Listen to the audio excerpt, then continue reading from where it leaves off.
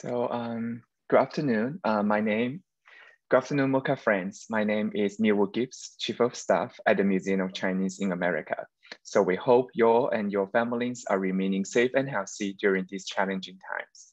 Thank you very much for joining us virtually today as Curator and Museum Director. Michelle Yun Mapplethorpe talks about her life and work with Herb Tam, MOCA Curator and Director of Exhibitions. This conversation is part of the series Curators in Conversation, where we learn about how curators, artists, and cultural producers in the Chinese and Asian American communities approach their work. Michelle will discuss her upbringing, early interest in art, her passion for modern and contemporary Asian art, museum leadership, and recent projects, including Asia Society's inaugural Triennial, We Do Not Dream Alone, the first initiative of its kind in the United States that focuses on contemporary art from and about Asia and the diaspora, featuring more than 40 artists working across disciplines from more than 20 countries. The ongoing pandemic has impacted every aspect of life for people from around the world.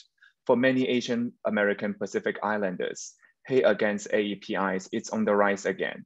At this heartbreaking moment in our country's history, MOCA as a social history museum remains committed to documenting immigrant stories, raising awareness about the long history of anti-Asian racism, and offering spaces for discussion and reflection.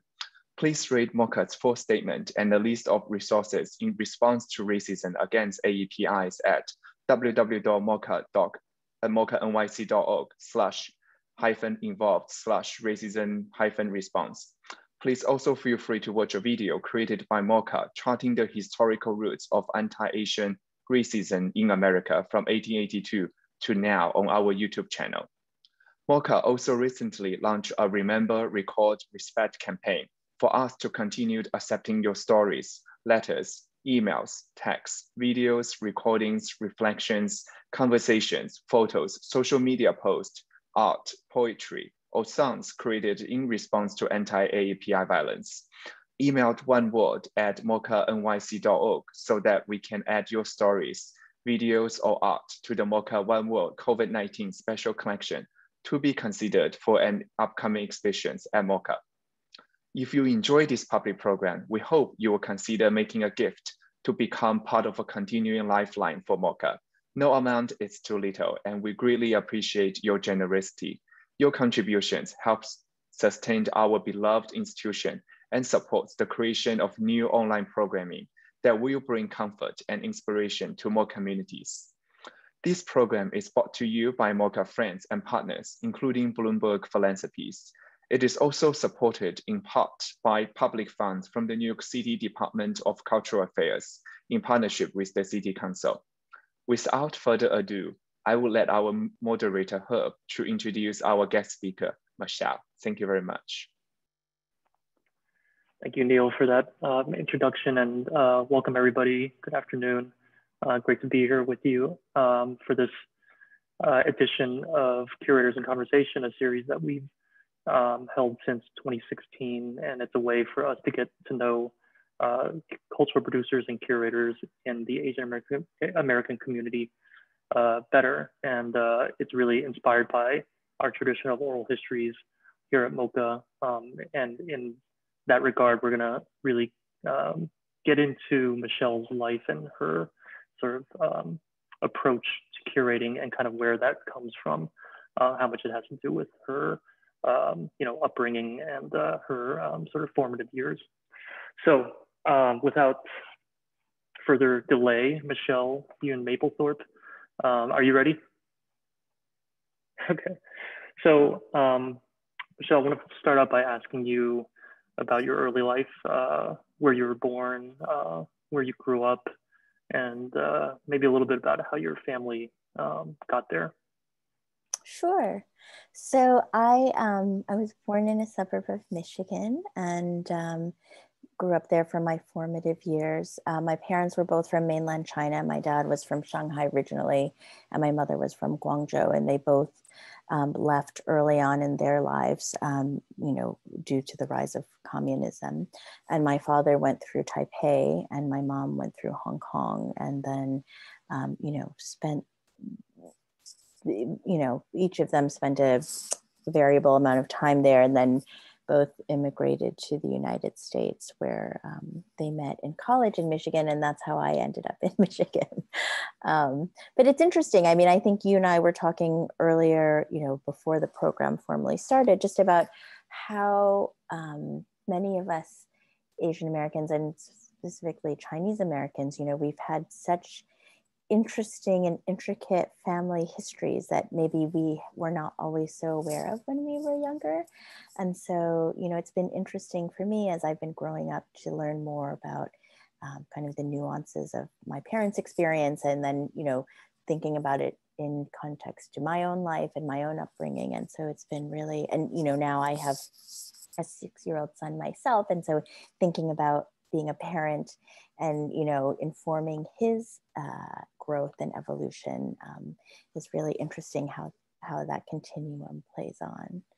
So yeah, definitely. I'm curious about your home life, how your parents raised you. Did they talk much about their early lives, and then what was it like in the household? Did you feel it was did they try to instill a lot of quote unquote Chinese or Asian values in the house, language wise or sure, culture wise?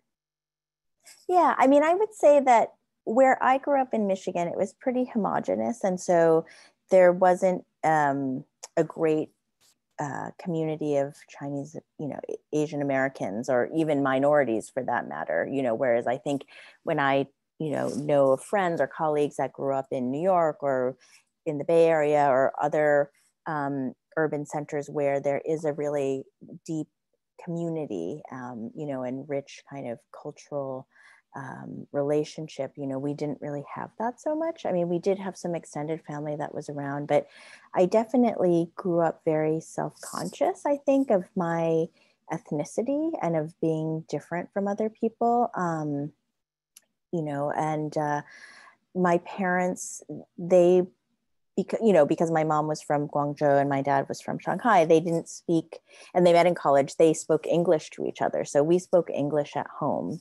And, I think like many ABCs, I went to Chinese school every Saturday. And, for me, I was a little Francophile, so I just wanted to learn French. And I didn't really want to go to Chinese school. I was very resistant. And I think also because we didn't speak Chinese at home, many of the children who did go to Chinese school, they were conversant, but they were there, they didn't know how to read and write. And so I was kind of with the babies. And so I just felt like, a little, like I felt like I was in this very kind of interesting third space where I wasn't Chinese and I wasn't American either. But just in terms of, asking how we grow up, my parents were pretty traditional, although I think in relation to some of the other friends, they were probably more moderate. That being said, we mostly ate Chinese food, and we celebrated all the Chinese holidays. And, my parents were very focused on education. And, I think like many ABC kids too, like we did every kind of activity possible probably that you can think of. But, I do feel very fortunate, even though my parents were not, their professions were not grounded in the arts, they had a deep appreciation for the arts. And so from an early age, we took drawing lessons, we took music lessons, we went to see, we went to museums, we went to go listen to classical music. And so we were exposed to a very young age to the arts and to literature. And so I think reading too, my mom was a huge reader and we would go to the library every week and just get like stacks of books. And so I think just being, immersing myself in different worlds, I think opened up my mind in a very creative way that I think served me well, in my adult life as a professional in the art field. Right, that's great. And I want to kind of return to that theme later on, but Sure. I also want to touch on food, actually, that you touched on that, you ate Chinese food mostly, but your mom's from Guangzhou and dad is from Shanghai. So different food cultures there. Like, so how did that work in the house? Was there, was it a sort of fusion of both cuisines, or did one sort of dominate over the other? Yeah, I think it was a good balance. I mean, we have to this day our family dumpling recipe, the jiaozi. So, from my dad's side, and I have very fond memories of, we have a big extended family on my dad's side. And so for every holiday, and my parents, they're both the oldest of their respective siblings. And so, and they were much older than I think, their younger siblings. So they were kind of the surrogate parents. So I remember I have such fond memories of having, maybe like 30 people or 40 people at our house for holidays. And my mom, we had such an open house, and my mom would cook everything homemade. And so, for Thanksgiving or for Christmas, it would be like this pastiche of, like shifa noodles, but then you'd have like a turkey, and then, like all Yeah. like kind of this pastiche, but, certainly, oh, so back to the jiaozi recipe. So, I remember that the family would come, and we would spend the whole day like making the dough and wrapping everything and eating them on the way, and, making scallion pancakes. And it was just such a festive platform to bring everybody together. And so I do think of food and family in that way, as kind of this, as food as a vehicle to really kind of bring people together, and as a really social activity through that experience. Right. Yeah, it's interesting. The Thanksgiving thing is definitely, an occasion for a lot of experimentation, right? Like a lot of definitely. So you talked about sort of early exposure to museums and other forms of culture with a capital A, with a capital C. Could you talk about that? Like maybe a museum experience, like an early museum experience that sort of struck you, maybe like a piece of art that kind of stayed with you. Sure. I mean, we used to go to the Detroit Institute of Arts quite often, and they have a huge Nam June Paik TV piece. And I do remember seeing that and just like, is that art? You know what I mean? Because they're using technology. And I think at that time, it really did kind of strike me as something that was, not a painting or a traditional like figurative sculpture. And so it kind of, whetted my curiosity for that. When I was in middle school, after 7th grade, my family moved temporarily to Toronto. And so with that too, being in a more urban center, and I think at that time when I lived there, it was in the late 80s. And so there was this great migration for a lot of families from Hong Kong, because it was before the handover of Hong Kong back to mainland China. And so a lot of families were sending their children over and emigrating in advance of that. And so it was interesting to go kind of from this, suburban homogenous experience in Michigan to then being in this kind of very,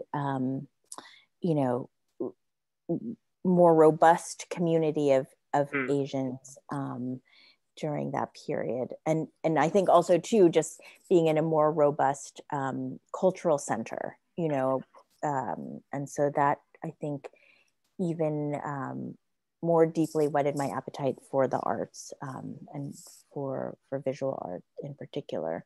And it was during that time actually that I went to Cranbrook for high school, to boarding school. So I was in Toronto for 8th grade and 9th grade, and my parents weren't so happy with the education system there. So they sent me to Cranbrook. And for those who are not familiar, Cranbrook is really kind of one of the preeminent art schools in the States. They have a wonderful graduate school there, and the high school and the primary schools are also very, they have a great emphasis on the arts there. And so I think that, again, more deeply ensconced and and I think it was during my time at Cranbrook that I really began focusing more seriously on making art and wanting to develop a career in the arts. Yeah, that's kind of what I wanted to ask next, is just how did that happened, this kind of interest and exposure to art through going to museums and, going to concerts, and then how did that become this more concrete idea that this is what you wanted to do as maybe a career? And it sounds like it was through kind of art making and through like the cram book experience. I'm curious what the art making was like back then. Were you painting? Were you sculpting? Yeah, sculpting? I mean, I always loved to make things since I was little. As I said, we did so many different activities, and I loved making things. And so I always I think there was always this duality in me of making things and then being more on the scholarly side of things. And so, and that continued through high school and through college. And I would have to say through to my earlier professional career. So, when I was early on, making painting, sculpture, printmaking, those kinds of more kind of foundational arts.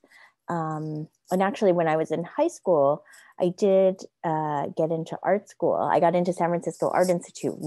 My friends and I, we went to Portfolio Day and brought my portfolio, and they accepted me. And I was so excited. I was like, oh, my parents, guess what? I got into school. And they totally didn't take it seriously at all. And we're just like, okay, well, let's go, and they, as I said, they were very academically minded. So, it was all about, definitely going to college, but wanting to go to Ivy League, or just being very kind of prescriptive in what they want, how they wanted me to focus my studies. And so, I think I had to go through a real process of trying to figure out how I wanted to navigate both my studies, but also then kind of embarking on what I wanted to do. Because I think while my parents were always supportive and open and encouraging us about experiencing art and participating in artistic and creative activities and cultural activities, they definitely saw it as a sidebar. Wasn't supposed to be the core focus of your work or of what you should be aspiring towards. So that was a real struggle for me, and I think during undergrad, because I wasn't focusing on the subjects maybe that my parents would have been,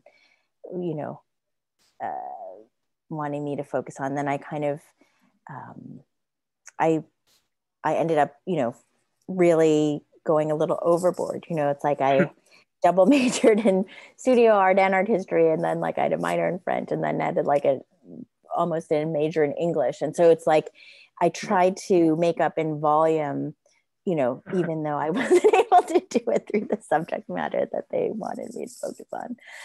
Right. So yeah.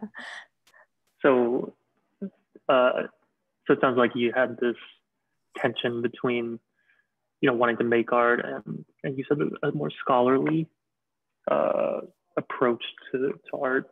So how did that play out? How did that resolve itself, I guess? I think it was more, I made subtle conscious, maybe they were I made subtle decisions. For example, when I was in undergrad, I focused pretty equally on studio art and art history in terms of my focus. I mean, I also was a dancer for many years, from when I was 5 until I graduated from college. So I was totally ensconced in going in some direction in the arts, Yeah. But my junior year, I spent time in Paris and I studied art history then. But it was during my summer internships in my undergrad that I started moving to New York, or started living in New York and having internships in the art field. When I graduated from undergrad, my parents, I went to Mount Holyoke, by the way, for undergrad. And so when I graduated, my parents had moved to Shanghai for a couple of years for my dad's business. And it was an interesting experience because, even though my father was from Shanghai originally, he came back, both my parents became American citizens, and he went back to Shanghai as an American you know, working for an American corporation, you know, in one of the early kind of multinational mergers with the Chinese government. And so, you know, they came as foreigners, they lived in a foreign compound. And so it was a really interesting experience then to kind of be in that dynamic, even though my father was Shanghainese, and, you know, even though he and his parents left Shanghai for Taiwan, the majority of my grandmother's family, they all stayed in Shanghai. And so he had relatives that were still there. And actually one of my grandmother's sisters, the second sister, she lived in the original house that my father was born in. And, you know, each of the sisters had their own floor. And so we got to visit her, and, you know, it was just interesting to see, you know, which was their family house. It was all chopped up with like 20 different families living there then. And, so after I graduated, I was going to live with my parents for a year and kind of perfect my Chinese. And so I lived with them for a summer. And at that time, China was still very closed. It was in the mid 90s. And, you know, it was a very different time than it is now. And also, I think the fact that they were, you know, categorized as foreigners, and my language wasn't, you know, fluent, then it wasn't so easy to get around. And I think also the fact that I hadn't lived home since I was 14, you know, I was just, it felt very claustrophobic.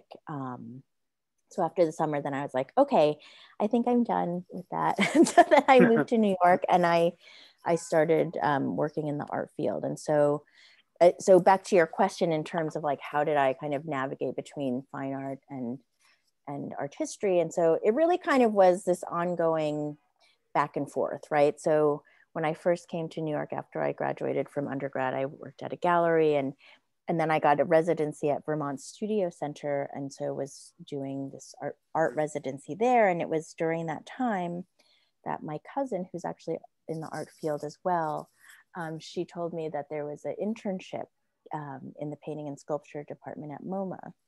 So I was like, oh, well, I'll apply. And part of me was like, oh yeah, I'll meet all the curators and show them my work and, you know, get in that way. Right. Which I did. I mean, I did end up showing them my paintings.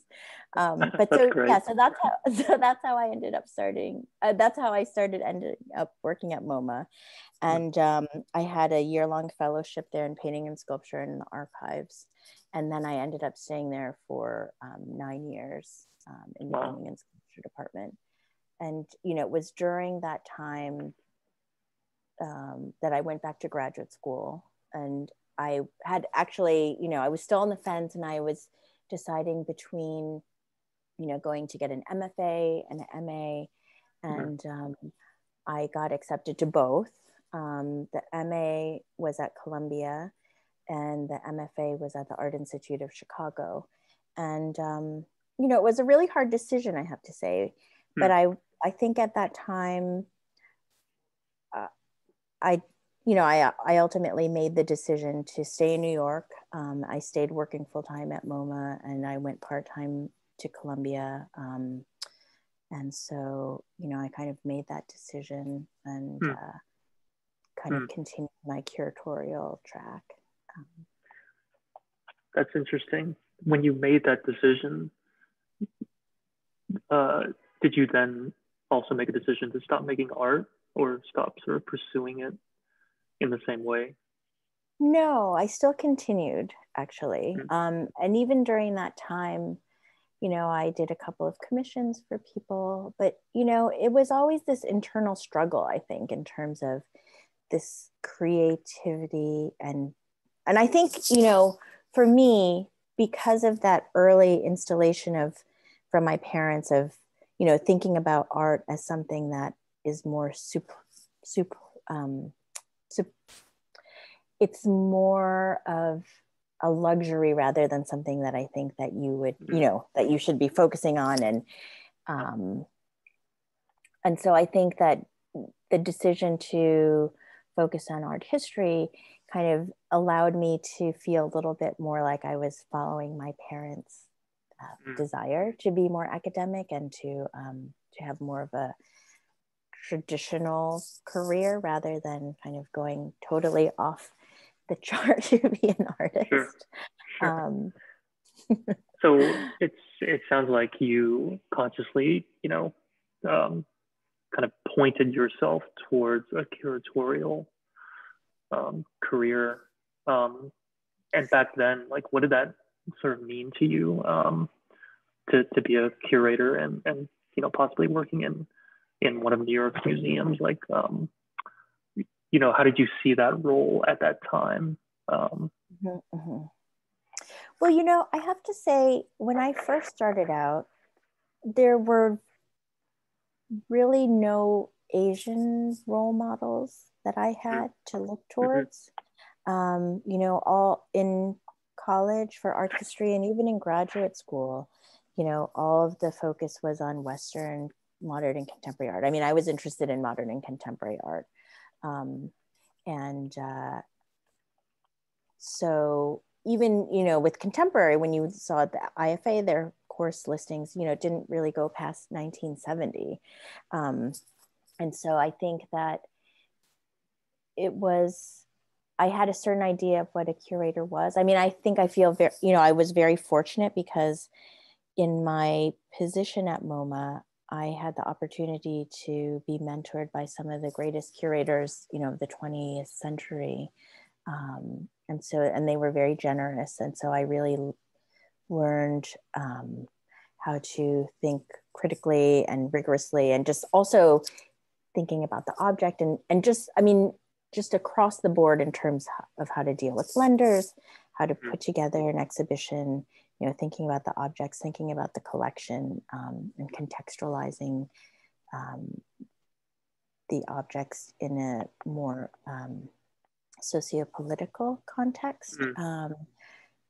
But, I have to say it was serendipitously Asia Society that turned the trajectory of my career around, because I was focused on modern and contemporary Western art. And it was the 1998 exhibition at Asia Society that was also at PS1, Inside Out New Chinese Art, that really changed the trajectory of my career and really impassioned me to want to focus on, at that time, contemporary Chinese art, which then broadened out to contemporary Asian art. So yeah, I mean, that was such a transformative moment for me to see work that it was a totally different type of work that I had ever seen. And I think just that personal relationship as an Asian, as a Chinese American, to see others,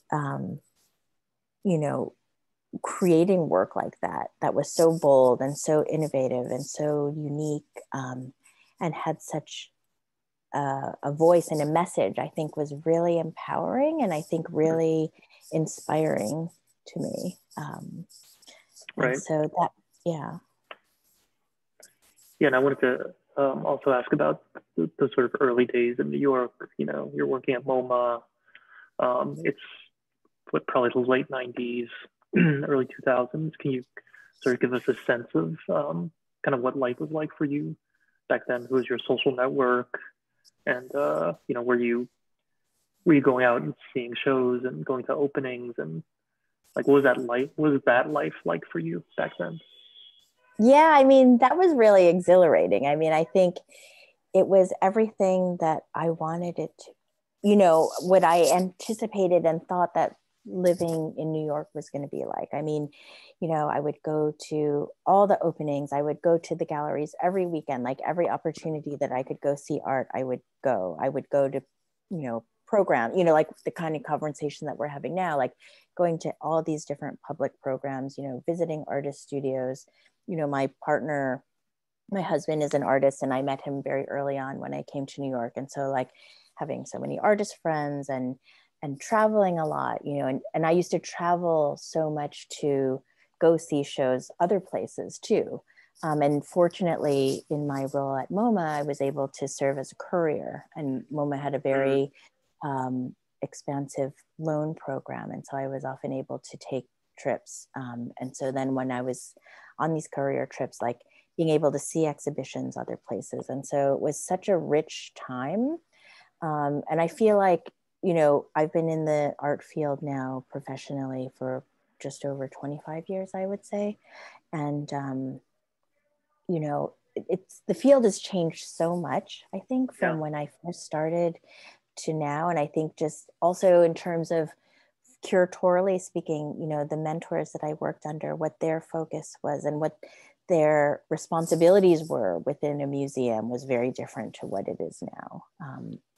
And unfortunately, I don't always think it's to the better. I mean, I think things are much more focused towards, raising funds and to cultivation rather than maybe thinking about the scholarship or the merits of an exhibition, which, I think it is what it is.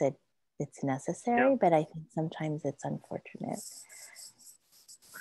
Yeah, and actually, I'm curious. You say that the art world has changed so much in the last 20, 25 years, and I agree. And I'm curious how you see that change. What are some of the main differences between now and then?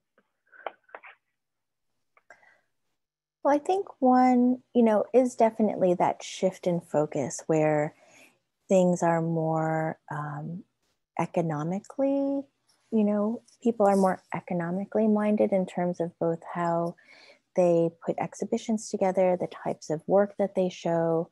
For galleries also, I think because, in New York just specifically, but I think in many other places, real estate is so expensive, just the relentless schedule of having to participate in art fairs like almost every month, which I don't understand how galleries are able to do that, just both logistically and also financially, but just I feel like the art world kind of became this machine, and I think the focus really got misaligned to what I really feel, it should be. And now you've been at the Asia Society for a few years now, but you have a new role. Could you talk about, how you wound up at Asia Society in the first place? Sure. So yeah, and so when I mentioned how influential the Inside Out exhibition was on my career, I never imagined that I would end up working at Asia Society. And so, I stayed at MoMA for a number of years. And then, when I finished graduate school, I really wanted to focus on contemporary Asian art. And at that time, MoMA really wasn't focusing on that so much. And so I moved, during my time, I became friendly with Guo-Qiang.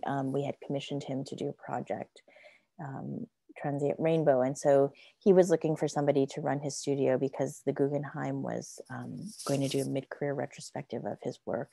And I was looking for a new situation, and it really worked out so well. So I managed his studio and worked on that retrospective.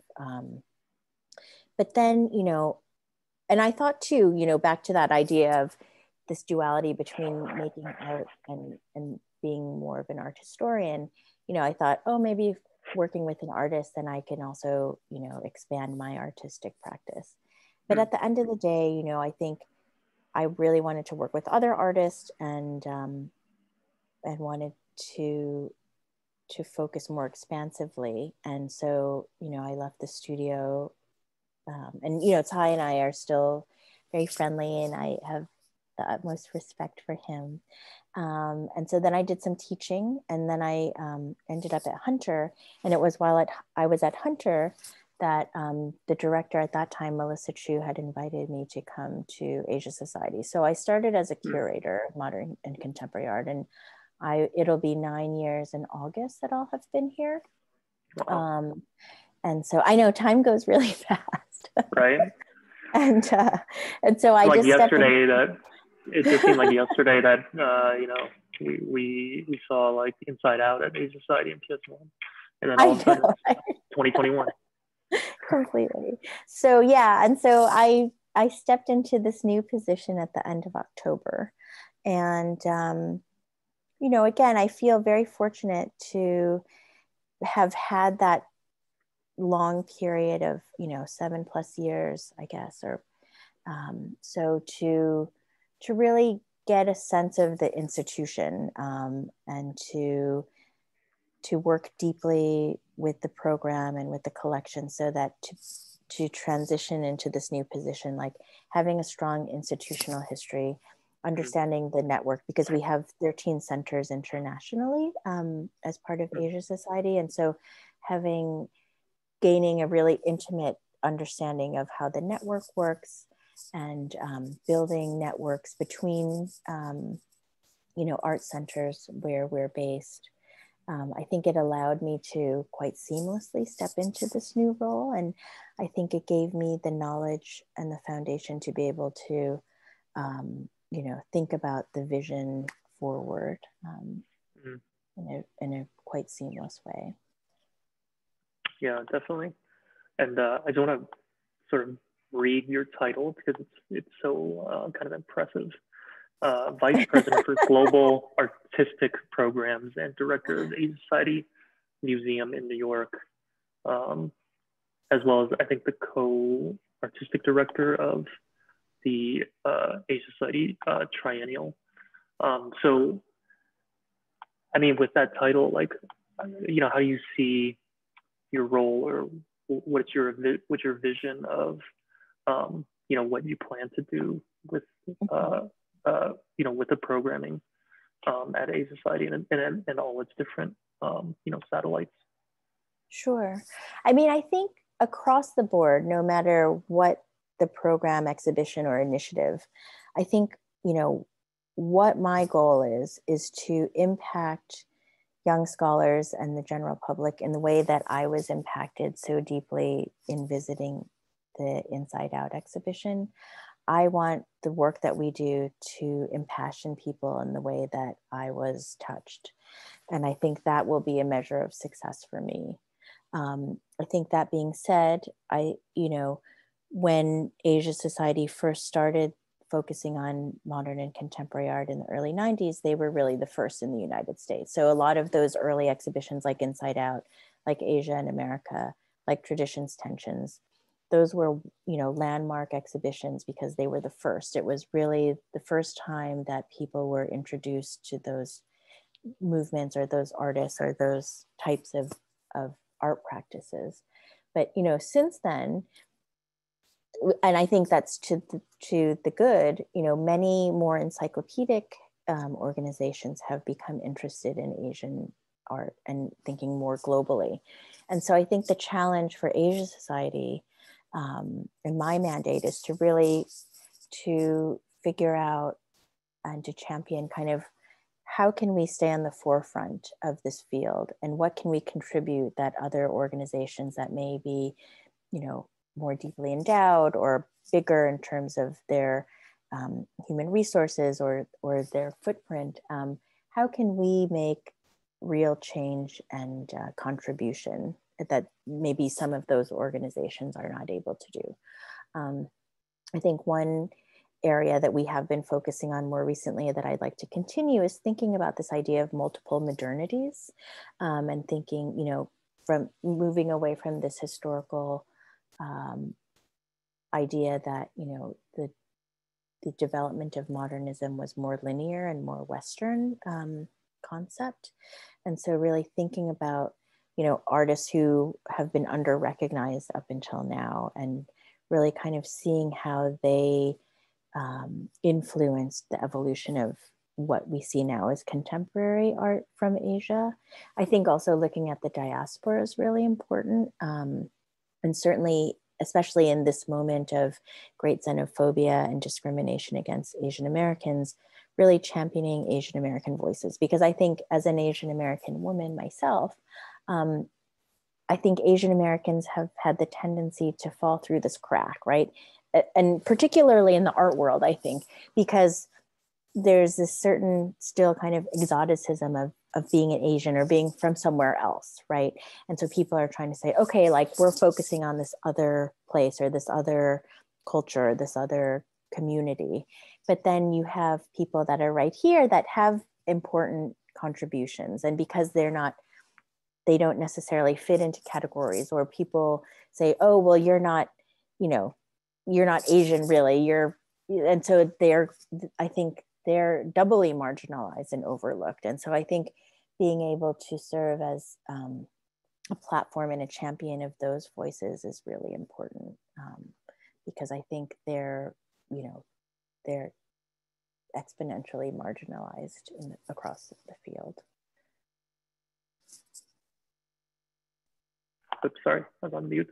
I know, and I think going back to another earlier point about what's so different from now to 20, 25 years ago is this idea of the margin, and I think where that line is different. I think nowadays organizations like yours and MOCA also there's a lot more attention on culturally specific organizations and artists of color, and you're seeing how the story of modernism is being upended at even places like MoMA, which I would not have expected in 1990. So I just wanted to welcome any questions out there from the audience. I did have one earlier from Chris Ho, our good friend Chris Ho, who's joined me previously for a Curators in Conversation talk, and he asked about your art making background and how you think it influences your curatorial or administrative work today. I think it's played a really significant role, especially in my work with contemporary artists, because I think it's one thing to have the theoretical background and expertise and kind of being able to think critically and conceptually. But I think when you're working with objects, there is a viscerality and a physicality to them. And I think, when you're commissioning artists, or when you're talking about their work and working with them to develop, physical exhibitions, I think having an innate and really, fundamental understanding of the materials is really, really important. And it helps you to be able to work with the objects and work with the artists in a way that I don't think you can as successfully if you're just, a true academic without that experience. Definitely, I think so too. And I think because you're an artist, I think your connection to artists and the language you use with artists when you're talking to them, I think is probably naturally more sensitive than if you didn't, have that experience making stuff, Mm-hmm. Definitely. And just, I think pragmatically too, like knowing how a material will react, or knowing how to use materials, like, when you're installing things, and I think there's a greater ease, I think, and I mentioned the work with Guo-Qiang specifically, because I think even though that was a non-traditional path, towards working as a curator, I think that was very important for me in my curatorial work as well with contemporary artists, because understanding how contemporary artists work and how a studio works and looking at it from that other side, it really provided me with a great sense of empathy and understanding of how to work with artists, especially when you're commissioning projects or putting together monographic exhibitions or working with them. And so that really gave me a lot of sensitivity and greater understanding from their perspective. And so can allow me to be a more effective curator and kind of champion of their ideas and their work. Yeah. There's a question from Christine Choi, and I'm just gonna read this. Sure. It's a kind of a doozy of a question, but see how you respond. So okay. Christine writes, I was one of the trustees at Asia Society many years ago. After I was involved with the Asia Society, the question about how the Rockefeller family took art objects from Asia, quote, illegally, but the issues were never addressed. Why is that? And I don't know if this sounds like it predates your time at Asia Society, but you could also talk maybe more generally about sort of how in museums that are either encyclopedic or other collecting institutions, just the issue of how objects kind of sort of come to the museum and some of the tensions that are sort of wrapped up in that. Sure. I mean, I think the way that traditional objects in particular were acquired, in the past is very different.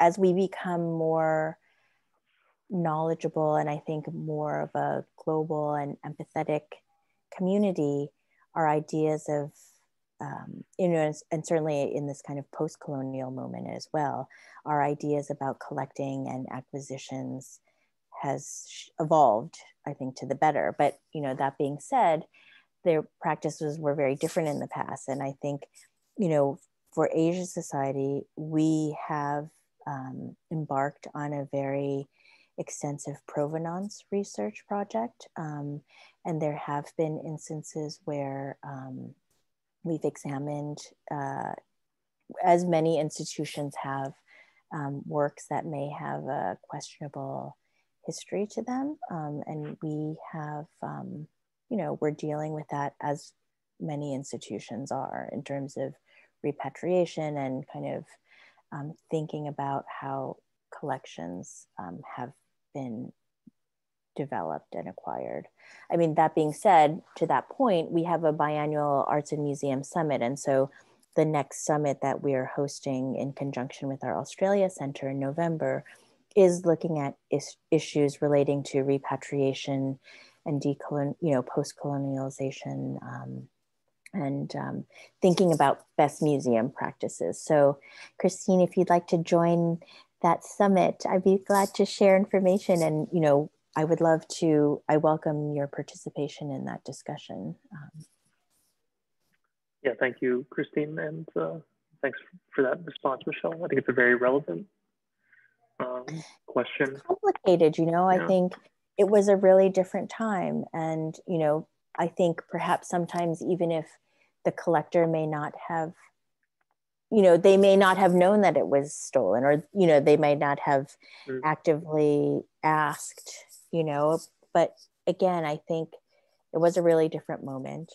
And I do think that many institutions, as is Asia Society, are addressing these complex questions. I don't think it's a really easy black and white answer to kind of move forward. I think it's very nuanced and very complex. Right. And now I want to ask you about the current exhibition, the Triennial. It's chapter 2. So the first one, it was great.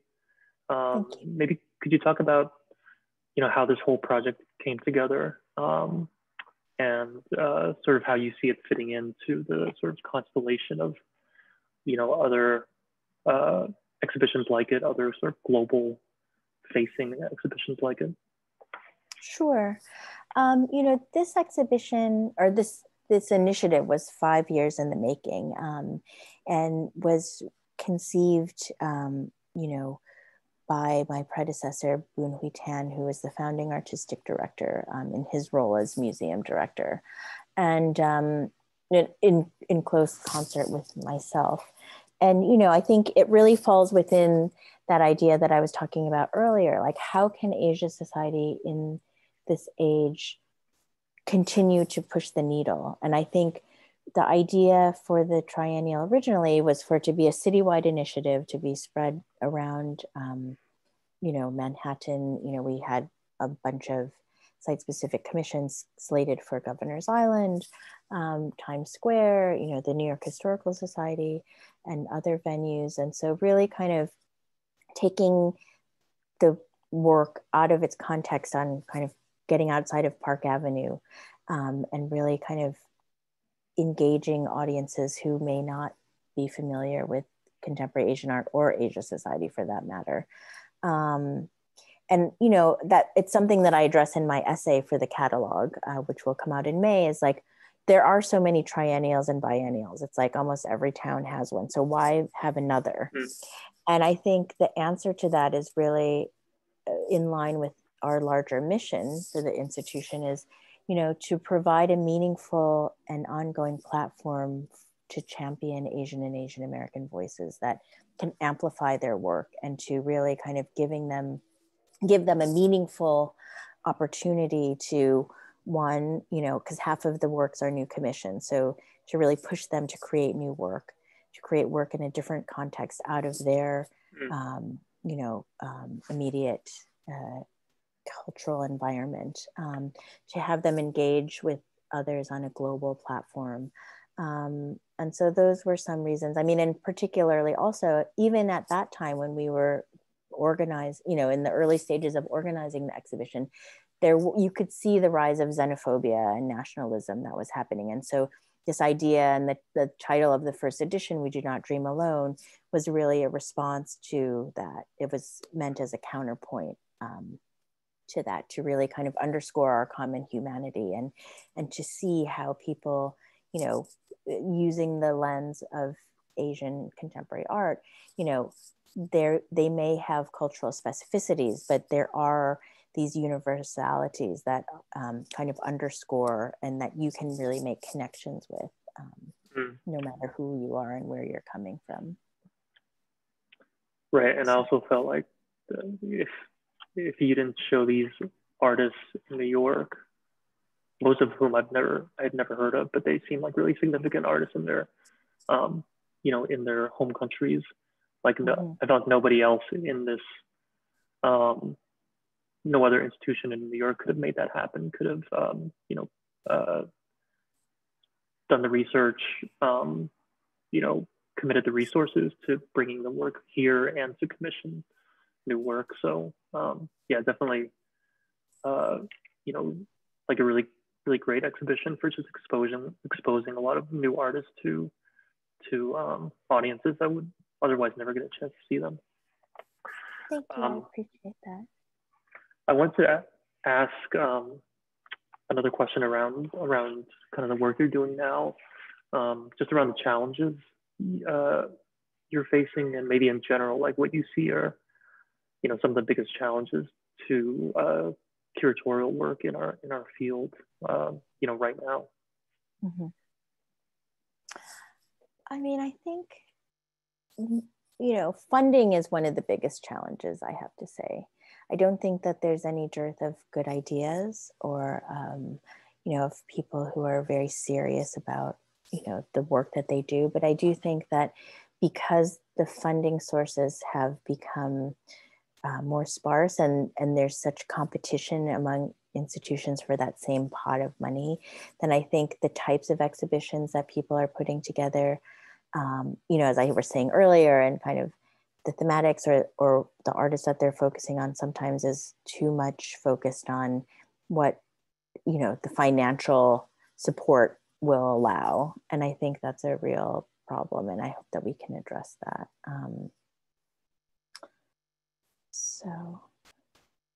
I think you're muted, Herb. Sorry about that. Oh, that's okay. I do have one final question, which is, I wanted to ask it because I get asked this a lot and I never know quite how to answer. But what do you think makes for a good curator? Like, what are the skills? What's the sort of, I don't know, attitude or mentality that, that you must have in order to make a good curator? I think you have to be really open and empathetic, because I think if you're too rigid in your idea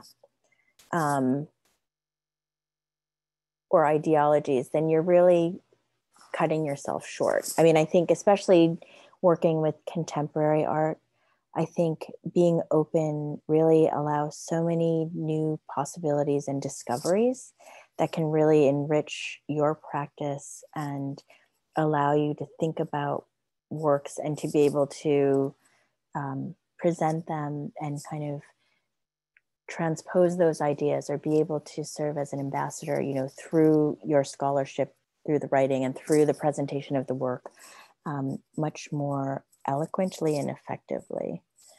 So that's what I would say, to be very open and Yeah, and just see as much as you can. Like, I think, you know, that was so important to me as a young curator and a young scholar, just being out there and seeing as much as you can and reading as much as you can and just being open. And I think networks are really important too, because I think being, you know, hearing ideas from somebody or, you know, being introduced to an artist by somebody, that really opens your horizons and gives lots of possibilities too. So Right. that would be my advice. All right, can I ask another question? I just want to pick your brain a little bit. Of course, you can ask me whatever. So I'm curious about your sort of day-to-day, you know, work. I think a lot of people think a curator is out there, you know, maybe they're seeing a lot of shows, maybe they're traveling a lot, or they're spending a lot of time reading art history books. I mean, can you give us like a sort of back scenes look into your daily life? That's like my dream job, right? I mean, I think the realities of curatorial work, and you know, it's a lot of work. I mean, you know, from my days, I usually wake up very early. I mean, it's not unusual for me to wake up at like 4:30 or 5 in the morning to start work. You know, I do try to go out and see as much as I can, but I think oftentimes when you're working on exhibitions, a lot of it is like having meetings and corresponding and, you know, fundraising, writing grants, you know, doing a lot of that kind of cultivation work. You know, I think, and I guess it's different in COVID times too, because I think, you know, while there's a lot of meetings, if we want to talk about pre-COVID times, you know, I do try to carve out time to read and to write and to go out and see things. I mean, you really, I think, have to make that a priority. Otherwise, your day gets so eaten up. But oftentimes I am out in the evening. I mean, it's a really long day because I think, you know, you wake up early to kind of, that's when I do my writing and my focus work is really early before the day starts. And then the day is full of meetings and like kind of doing that administrative work. And then in the evening, you know, going to openings or going to dinners, like participating in programs and events, and then, you know, till very late. And then, you know, trying to get as much travel as you can. I mean, in pre-COVID times when I was working on the Triennial, I was going to Asia like almost every month, pretty much, like every 4 to 6 weeks. I mean, and they were fast trips. Like sometimes I would go for like a day and a half just because of like the sheer work, or, you know, just because of what the needs of what I needed to do back in New York. Like I would just, you know, and so you become very focused and you just kind of pile through it. Yeah.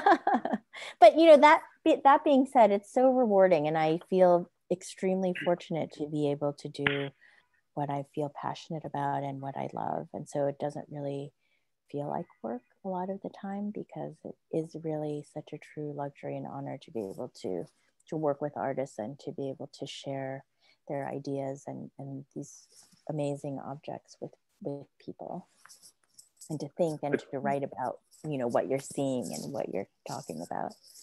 So. Yeah, I agree. I think we're very lucky to be doing what we're doing.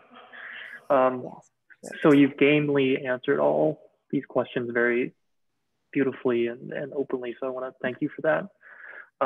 Is there anything that we didn't cover you'd like to talk about for these last moments? It was pretty comprehensive. I mean, you know, I really want to thank you for giving me this opportunity. I think that it's so important, this program that you have, to allow, you know, emerging artists and younger scholars to hear other people's experiences, because I think that's something that I really missed as a young professional and as a student, to really have role models that I could look up to and see different ways of navigating a career, or, you know, how to go about things. And so I think this is such a wonderful service and, you know, resource that you're providing. And I just feel very honored to be a part of it. So thank you for including me today.